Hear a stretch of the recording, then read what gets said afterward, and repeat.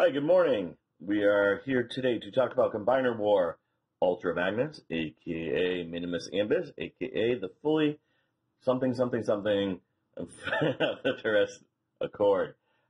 In IDW comic books, they brought back the idea that Ultra Magnus's armor was, in fact, just armor. Something that they had done in Dreamwave before then, as well as the Generation 1 toy.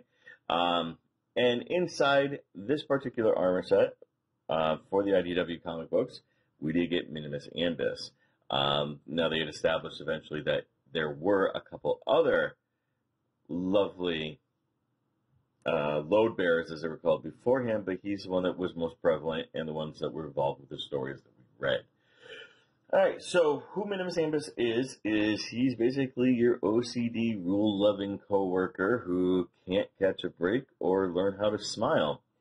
He transforms into a minesweeper, and he's what is called a load bearer, meaning that he can load several tons of equipment onto himself, and it does nothing. For the toy, he is in his minesweeper mode, although it does look more like a Cybertronian car. There are no wheels, but let's get a look at the paint here. It is quite nice. It definitely looks like his coloring. The underside, because it's so simple, you do see the full robot. Excuse me. Now, to transform him, it's real simple. Well, it should be real simple, but these things are really freaking tight, as you can see. I just broke his leg off. They are really tight. Like, I don't think I've ever had a single Transformers toy with this tight of joints before. I don't know if it's because I just got this used, literally this week, off of a Facebook sale, but, there we go. Again, he is really tight. He is really small, too. Just go ahead and take a look at him. Let's get his face back up here. Come on, camera. There we go. My camera does not want to focus. Come on. Oh, well. Alright, as you can see from far, far away, he does have the facial markings of House Ambus, and he does quite look like his comic book character. But I do want to show just how small he is. Let's go ahead and grab his fellow crewmate, Generation 1 Swerve. And we will also grab Target Master Nightstick, just to give a hint of size here. As you can see, he is rather tiny. He is about the size of a Target Master from Generation 1 and slightly bigger than Generation 1 Micromasters, none of which I have out at the moment. So let's go ahead and remove these guys. And we're going to go ahead and get to the main course here. So we're going to go ahead and take this. We're going to get rid of it. All right. Ultra Magnus, his little car carrier mode, which is what he was. It looks like a nice update for the Generation 1 toy. The original one did transform into a car carrier. Now, it was, of course, a repaint from the Japanese toy of Battle Armor Convoy or something like that. But what it was is simple. It did carry other Transformers. Now, he is smaller than the original Generation 1 Transformers. The original one you could fit 2 to 3 of the regular car-sized robots on. This one looks like it's more meant for the Legends class. As you can see here, Hot Rod is too big to go on, and he won't even fit through the door back here. But he is meant more for the Legends class toys, I guess. None of which I have out at the moment, so we're not going to show that. He does, of course, have this part here that does pull down, so you can have realistically drive them up and have them set. Otherwise, he is great. He is a fantastic looking update, other than he's so small. I have seen other reviewers be able to churn his cab. Mine is so tight on there that it is not churning.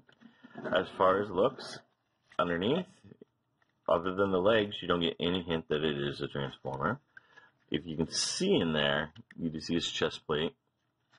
Ambus, in his vehicle mode, is supposed to sit right there, but I can't get him to stay there. It happens. I'm going to go ahead and try to transform this. I've only done it once so far, so I'm not that good with it. First, we're going to take off the guns. We're going to put them to the side. We're going to take off the shoulder missiles. Now, the original toy, it was only 1 missile per arm. This one went with 2, and we'll get into the reason why in just a little bit. All right, so let's go ahead and take a look. We'll try to remember how to do it. All right, we're going to take this. We're going to open it up on both sides. Let's go ahead and pull that up. The feet are in the back, of course. Now, let's see. Oh, yeah. I got to kind of untab it and get the chest piece to untab, which is a little bit hard. There we go. Move that up. All right. Take these, bring them down. I'm not going to have a lot of room to do this with my backdrop. So,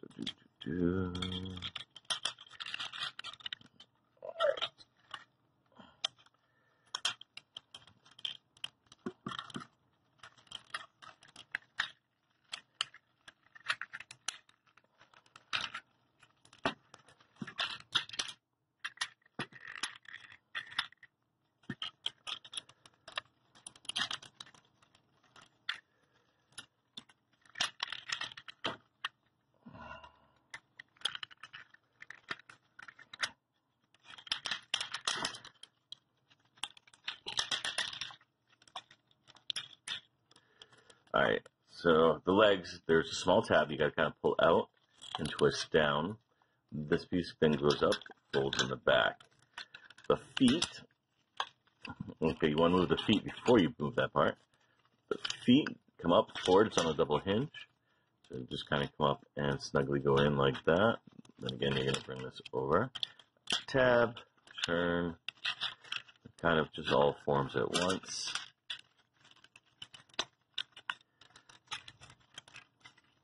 Come on. The arms, oops, you can't really get them in my shot here, but the arms are very Generation 1 forming. Go ahead and turn it sideways so you can see. Just like with the Generation 1 toy, you slide them up. This tab does open up to make it easier. I just always forget to do it. Well, always, this is my second time transforming it. This comes up, it's on double hinge, comes in, folds, got the hands. The hands do have articulation, by the way. Go ahead, flip them around, do the same thing. This time I'll open this up.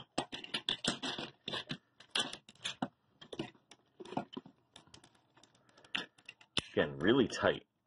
Like really, really tight. Like annoyingly tight. Alright, so here we go. So far, let's go ahead and pull back here. So here we are so far with the toy. Now, unlike the Generation 1, or even some of the other Ultra Magnuses I've seen, this one, to form the head, is a little bit different. Let's see here. I'm going to have to grab a box to put this on so I can get you a better shot.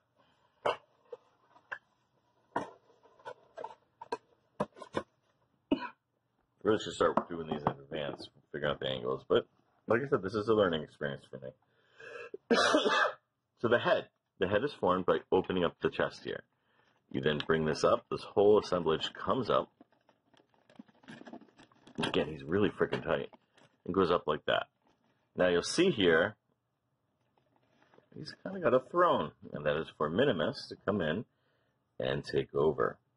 And he does come in. He sits down kind of something like this. Come on, kid.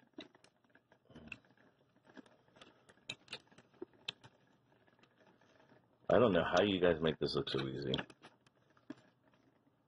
You guys probably practice. I don't. When I say you guys, I mean the other reviewers out there. Alright. So you take this. You shut it. I said you shut it. His feet are still sticking out. And then the head comes down and goes right over Minimus.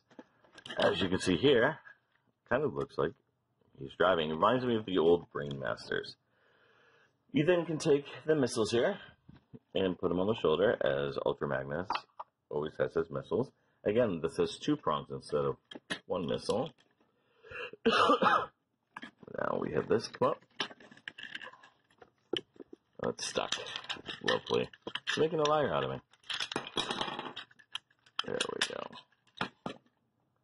Come on, kid.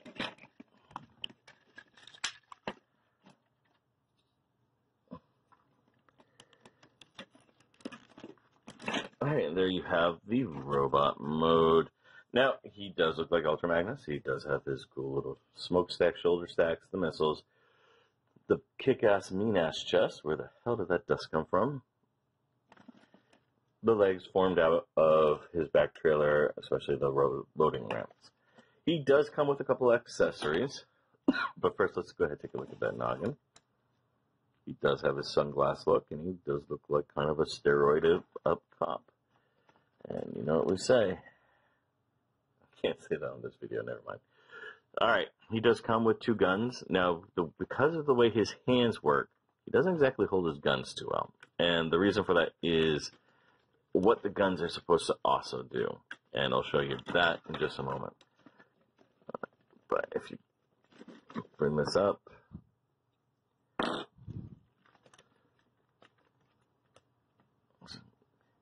he doesn't really hold on to it. Now, he holds on to that one better than he does this one. See, he already dropped it. This one, I'm shocked he even stayed this time. The first time I tried playing with this, it immediately fell out and would not stay in. But yeah, you can't really pose it because the hands don't really grip it that well. So you basically get him holding out guns akimbo style like that. Which is nice. I mean, it does make him look a little bit armored, which Ultra Magnus, of course, is supposed to be armored. He's supposed to be the big guy, the tough guy, and the soldier. I wish the guns came in white like his original figure, but hey, what can you do? You can combine them together to form one big-ass gun. Looks kind of stupid. But the reason why you can combine them is it does a fun little homage to 2 other Magnuses. Take the missiles, go ahead and combine them there, and all of a sudden you get Magnus's Warhammer. Now he does hold on to this a lot better. As you can see here, where my thumb is going, there's a small thing there. There's some grooves. It does kind of slide in so he can hold it. And voila, he has the Magnus hammer.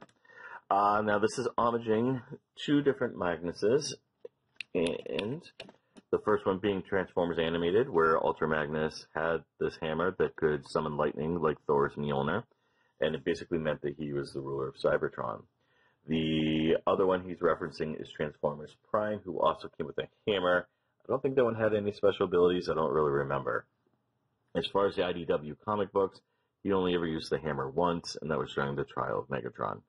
But again, it is fun. Whatever you want to do it. I personally prefer him to have his missiles on his shoulders, as it looks more like Ultra Magnus that way. And let's just go ahead and take it back out. Squeaky, squeaky, squeaky. And we're going to go ahead and just take this one away since I don't really like it. And go ahead, put this back in. Hopefully he holds it. I said hopefully he holds it. He doesn't want to listen.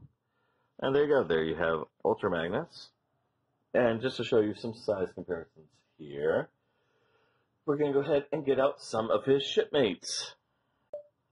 Alright, first off, we're going to go ahead and grab Rodimus in this hot rod form. I wanted to try to keep it 2 Lost Light levels, so I'm not going to combine him with his armor. Only to do my little homage there. So yeah, as you can see, he is tall. He is about 1.5 times the size of Hot Rod. Let's go ahead and grab, Swerve. And of course I will pull out Swerve, you can't even see on the shot. And we'll go ahead and grab Siege Megatron, because it's the only Megatron I have. But since he was the co-captain of the Lost Light, it does feel appropriate. And you can just see just how much taller he is compared to some of the modern, taller toys. So let's go ahead and take this out, throw in the box, and go ahead and take a look. See yellow Deadpool popping out down there with Gwenpool. Alright, so he is quite large. He's not one of my largest Transformers. He's not as big as a Combiner. I actually think he'd be a little bit shorter than Rodimus in his combined mode. But otherwise, he is big, he is imposing. I do like him better than the Generation 1 toy in that he actually looks like he's supposed to look like this.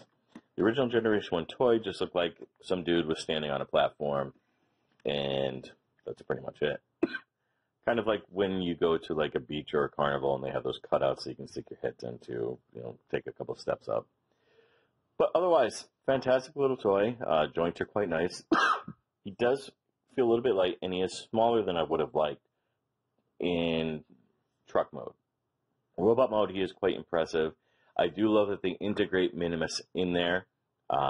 If you can find it on the secondhand market, I got this one for $25. I've been seeing it sell for $75 to $120. So that's the review for this. Thank you very much for watching, and I hope you guys have a great day.